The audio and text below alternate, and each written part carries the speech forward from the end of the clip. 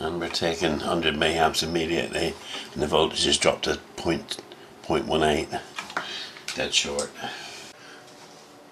Okay, so let's turn the power off. Right, well, if that one's shorted, then the servo also is almost certainly going to be shorted, so let's just have a quick check. I don't know if you can actually see it or not. Any better? So I'm just going to do a ohms test across the servo supply now. What's happening here? 0.5 meg. Oh.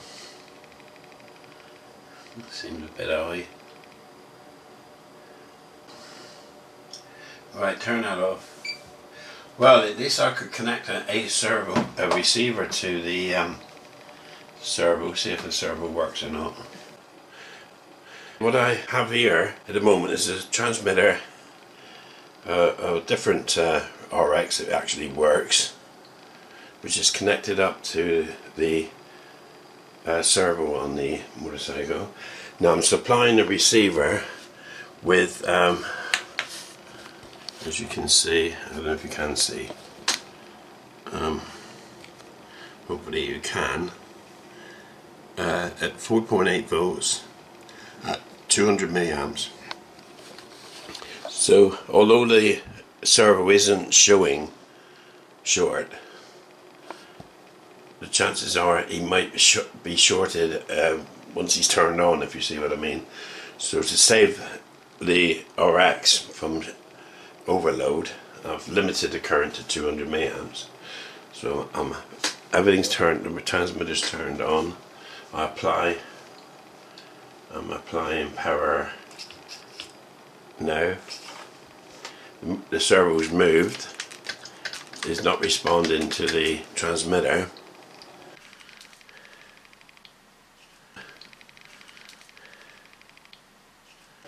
And he's taking, as you can see, he's taking 200 milliamps. So he's taking the full load. I don't really want to go higher than 200 milliamps. When that's not happening, I'll go 250 then. But it really shouldn't need more than that. So if I put in, let's say, I put in like 250 milliamps. Okay, another 50 milliamps at 4.8, and we'll just check that. 250 milliamps he's taking, and this one's going full lock. Nothing. So the servo's knackered. I would say shorted out or open circuit MOSFETs.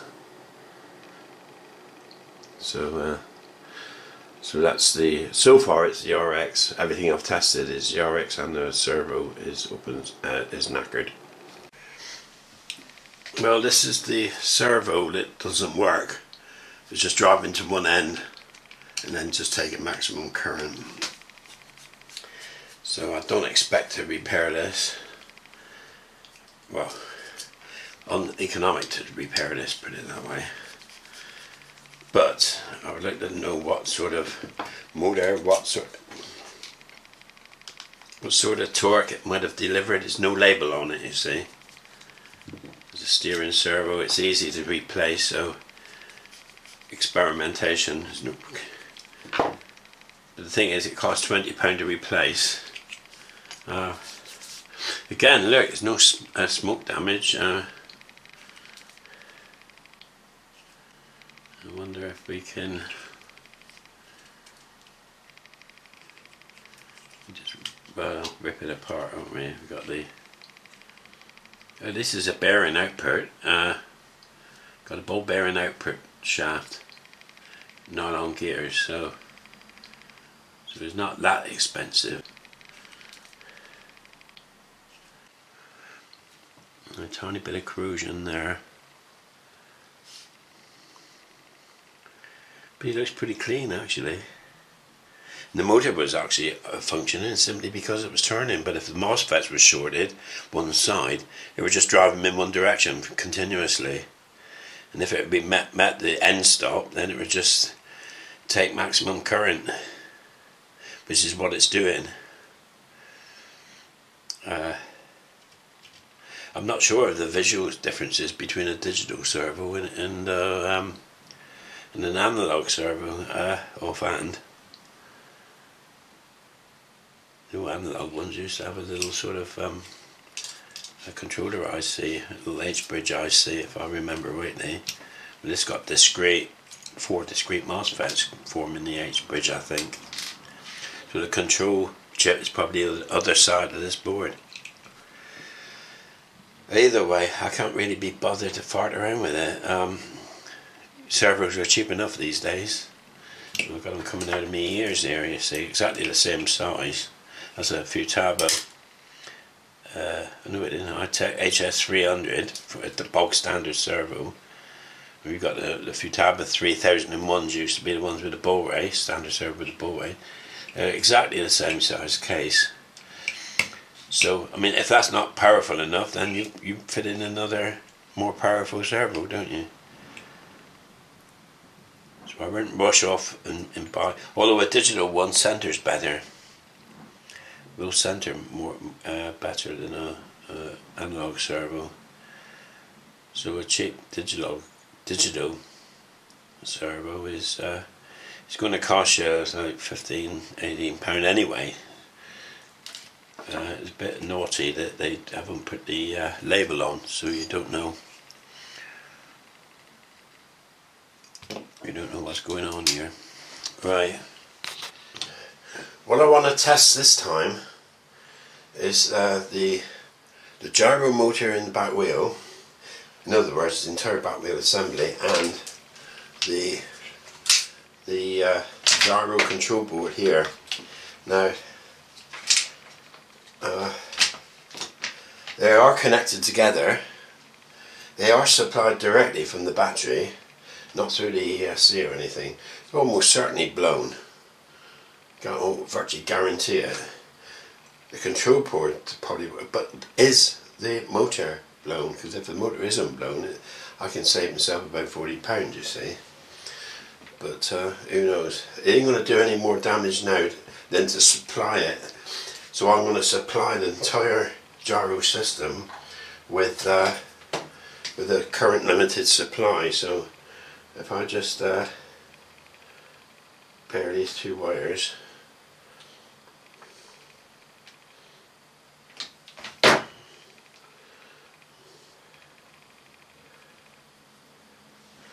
if I connect them up to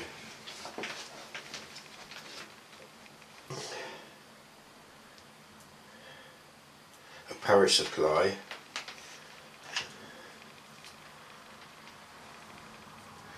and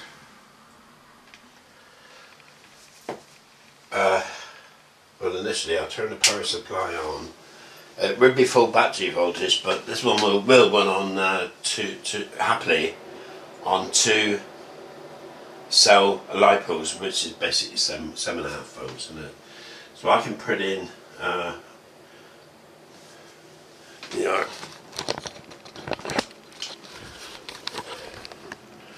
I'll put in here, if you can see that,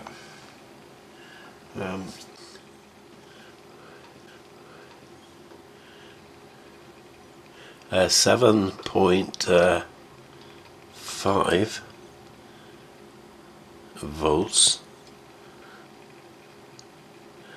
and let's try 1 amp. 1 amp, let's try that. Let's turn it on and see what happens.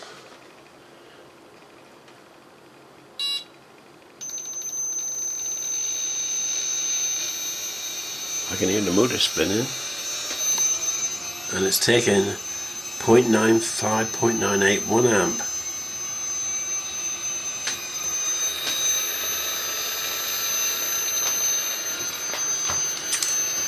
I can't believe it, something's with it here.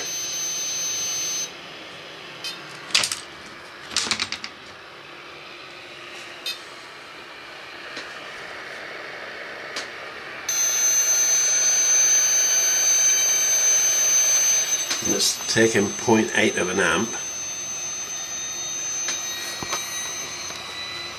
What if I now dial in?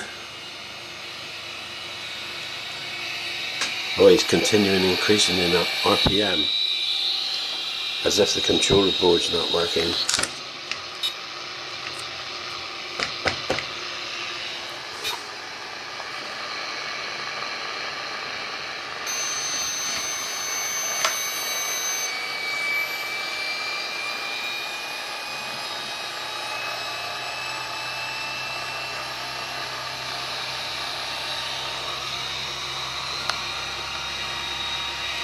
Right, let's put in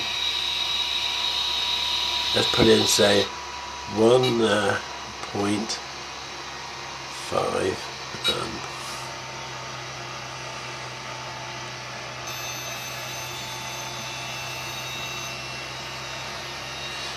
So you still only I put in a current limit of 1.5 amps. It's building up. 1.3. Motor's increasing. So I see what's happening here. The motor's spinning, but the control board's not controlling the motor.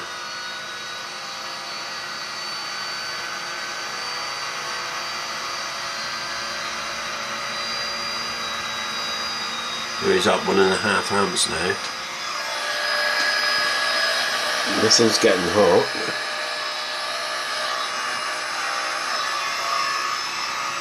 Well, just to prove this, we'll go to 1.75 amp.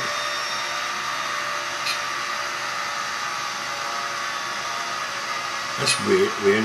He's switched down to 0.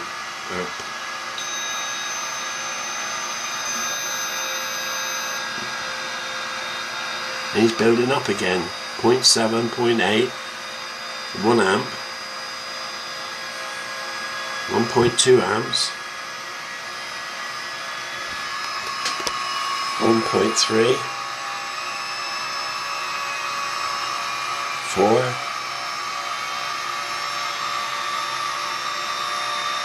the last time he stopped on 1.5 amps.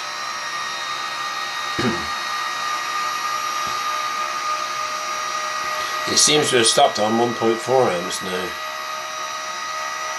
Okay, so we'll do power, let's do 2 amps.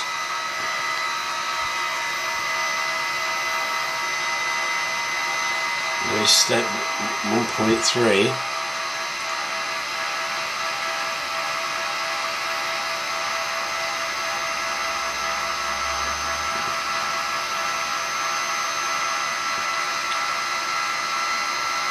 Well, I think, if I recall, the colour, the LED colours was to do with what setting you had it on. Different setting was different colours, was a different power effect of the. You see the gyro actually functioning here. Reductance of the wheel to fall over.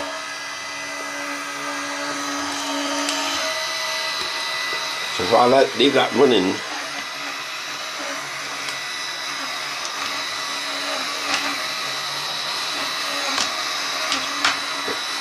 he doesn't want to turn actually now. Reductance to actually for the wheel to revolve. Look at that. If you got the brake on, I think he's running too fast. That's why.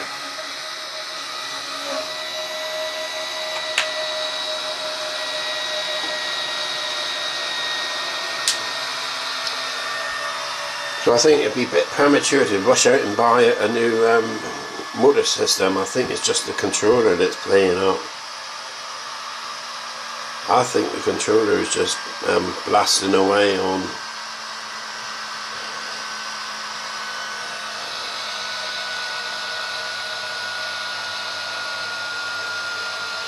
I think the controller's 30 and the wheel's 40, so if I can save 40 on the wheel and save another 40 on the drive motor, That's £80 south. So